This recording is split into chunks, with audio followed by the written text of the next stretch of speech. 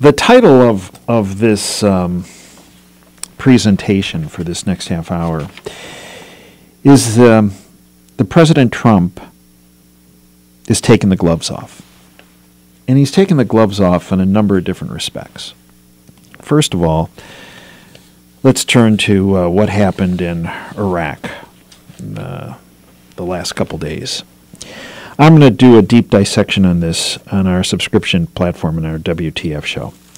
Some of this I cannot go into on a public radio show. But on my platform, website, I can.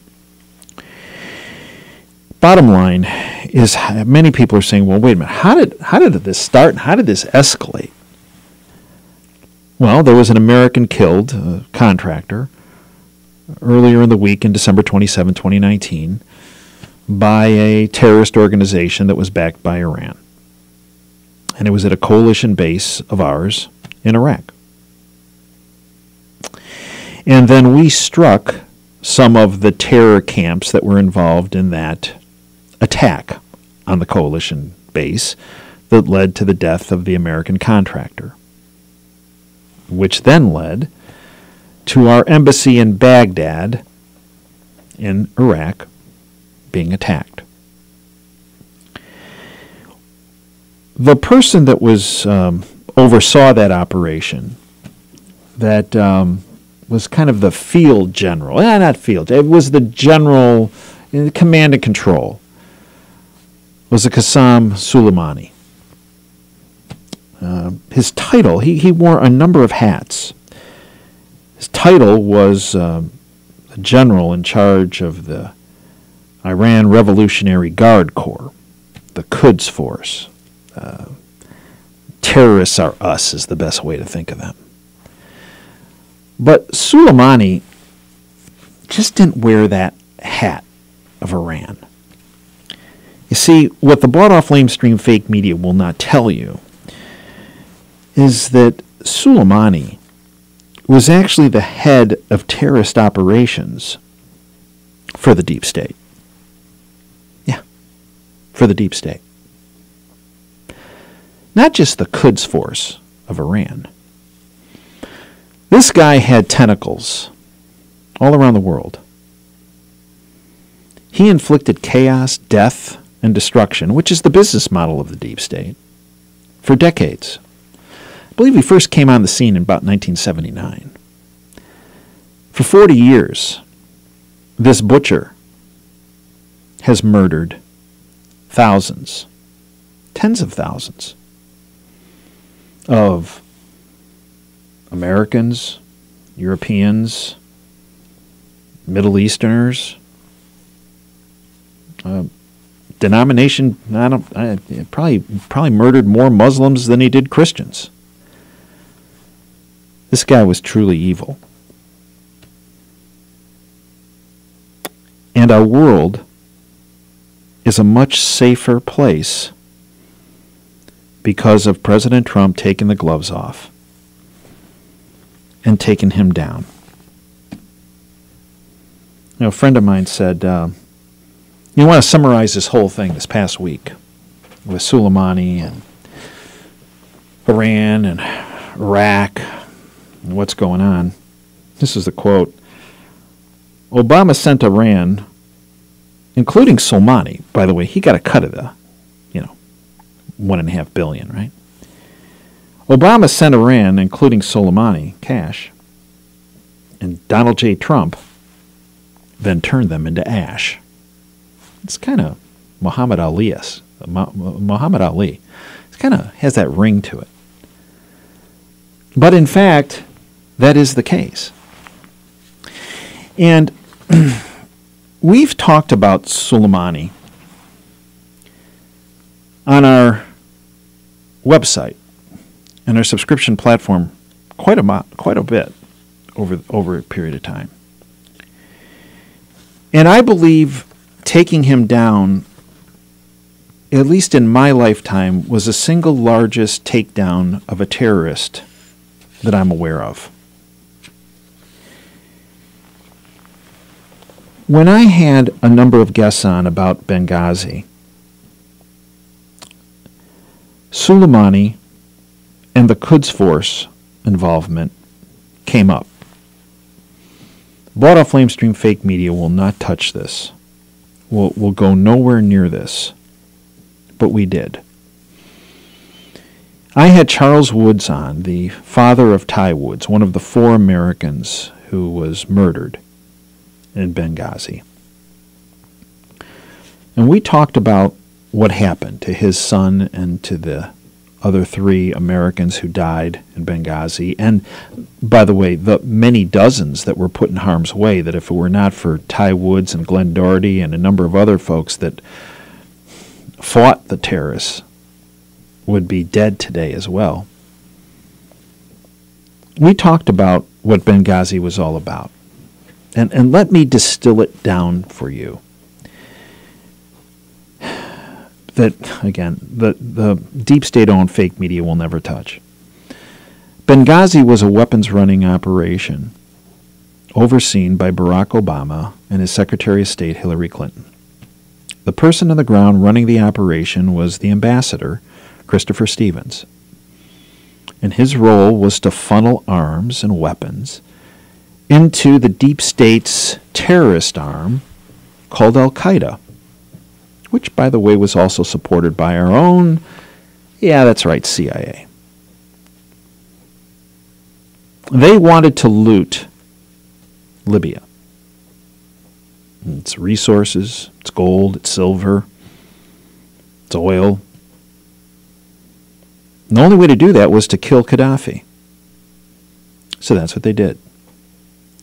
And then Stevens was in charge after that operation was a, quote, success, unquote, for the deep state, overseen by their puppets Obama and Clinton, and Brennan, the director of the CIA. Then what they did is they reversed those flow of weapons. And that's what Stevens was doing. But then Stevens got cold feet, because he realized as he reversed these flow of weapons, they were being funneled into Turkey. Remember, the last person he met with was a representative of Turkey, were funneled into Turkey and then into Syria to an organization which was known as ISIS. That's right. The Obama administration, along with Hillary Clinton, weaponized, funded, helped train ISIS. At the time, the director of the Defense Intelligence Agency was General Michael Flynn. He put his hand up and said, "This is wrong. This is really bad." And he went in front of Congress behind closed doors under oath and told them what was going on. Folks, that was one of the reasons why General Flynn was targeted 4 days after Donald Trump became president.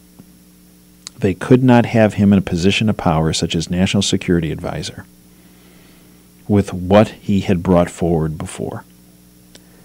He knew where all the bodies were buried. He knew who was involved. They could not let him stand. One of the issues that we spoke about with Charles Woods and 2 whistleblowers who were involved in the field of operations that night when Benghazi went down September 11th, 2012 and September 12th, 2012. What the whistleblowers brought forward and the evidence that Charles Woods brought forward in that interview was that a number of folks realized that there was an imminent attack, tried to present that information to their superiors and were blocked. And then once the attack occurred, what they did is they stepped up and they demanded help, and to get people on the ground, at least in the air, at least drones in the air, to fight the terrorists. Notice what occurred this week at the Baghdad, our embassy in Baghdad, that when there was attack of the terrorists, which was planned by Soleimani on our embassy. Notice what happened. Within an hour, Donald Trump had Apaches in the air firing flares, and he had 100 Marines moving in to the embassy to secure it.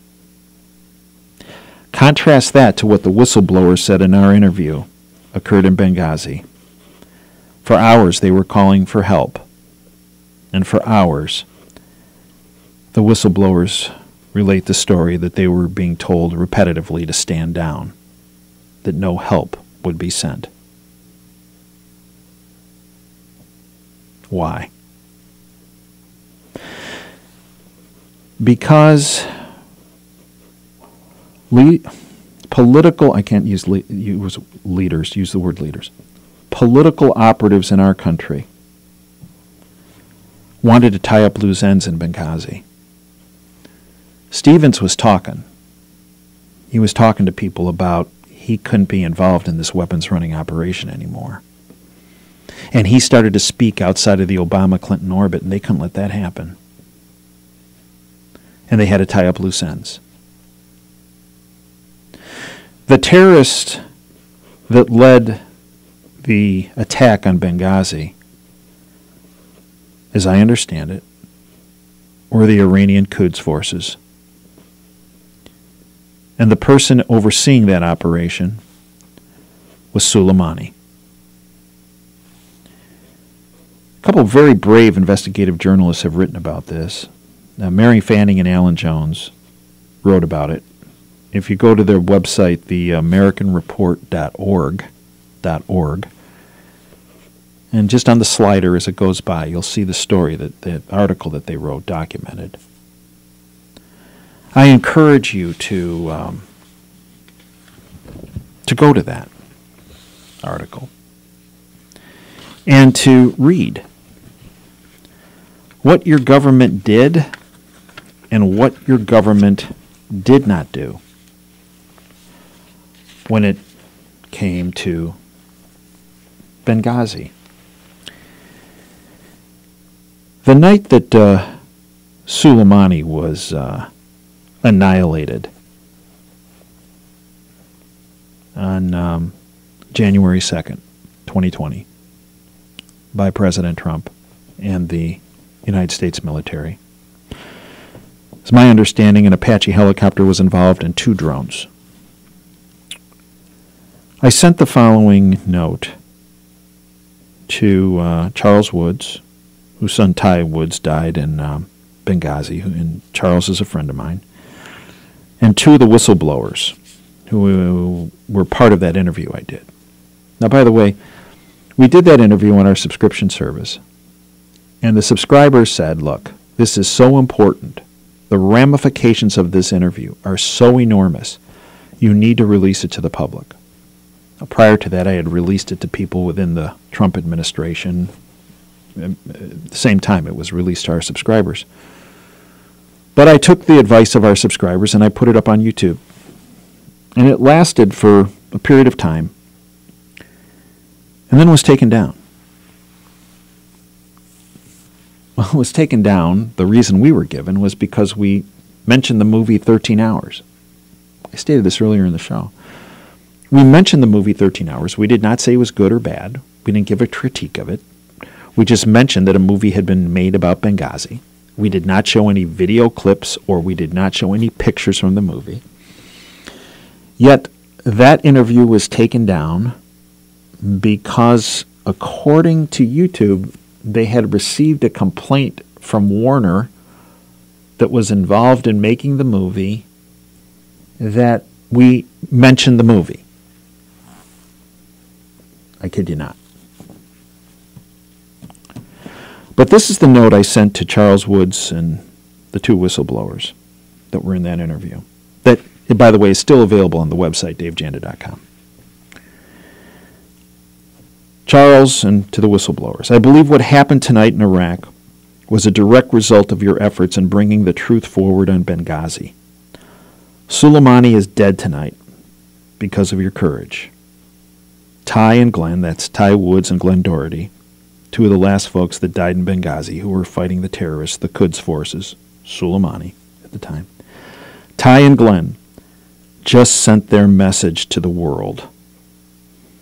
And our world is much safer tonight. And it is a safer, happier new year already. Very soon after that, I received a note back from Charles Woods. And here's what he said. Dear Dave, you are absolutely right. Because of your interview, the two whistleblowers that named them, but I will not name them on air, the two whistleblowers and the other whistleblowers were able to come together because of your interview. If you would like, you can share the rest of this text. And here's what Charles said. As the father of Navy SEAL Ty Woods, who was killed in Benghazi, Libya, I would like to personally thank President Trump for his clear and decisive action to rescue the Americans under attack at our U.S. Embassy in Baghdad. If Donald Trump had been president on September 11, 2012, instead of Obama or Mrs. Clinton, my son Ty would be alive today. Respectfully, Charles Woods, father of Navy SEAL Ty Woods. What kind of reaction did President Trump get? Well, there are people that said, if Donald Trump cured cancer, they would be finding problems with the fact that he cured cancer. Donald Trump made the decision to take down the single most brutal terrorist in my lifetime. Pelosi, Schumer, Adam Schiff came out and said, we should have been informed prior to the action of taking Soleimani out. This assassination will lead to World War III. Really? That they should have been informed? 3 of the biggest leakers in Washington, D.C. should have been informed ahead of time? What are the odds that Soleimani would have been taken out if those 3 had been put in the loop? My answer is he'd still be walking around today killing people. It's also my understanding from the folks that I've gotten to know over the past 30 years that are fighting for freedom behind the curtain. As far as World War III is concerned, that what Soleimani was in the process of implementing was a multi-stage terrorist attack, not just in Iraq, not just in the Middle East, but around the world. And I have been told that it was because he was taken out that World War III could well have been prevented. Because if his attacks were allowed to occur, the devastation would have been so large across so many different areas that it was a deep state fantasy that President Trump would have been pushed into a huge escalation, military escalation, to the point where World War III would have been inevitable. So when folks are out there saying that President Trump initiated the beginning of World War III with the takeout of Soleimani, I categorize those people as being puppets of the deep state. I believe, based on the information that I have, that if President Trump had not taken out Soleimani, the death, destruction, and chaos that would have been inflicted by him, yet again, but only on a larger scale, would have led to World War III.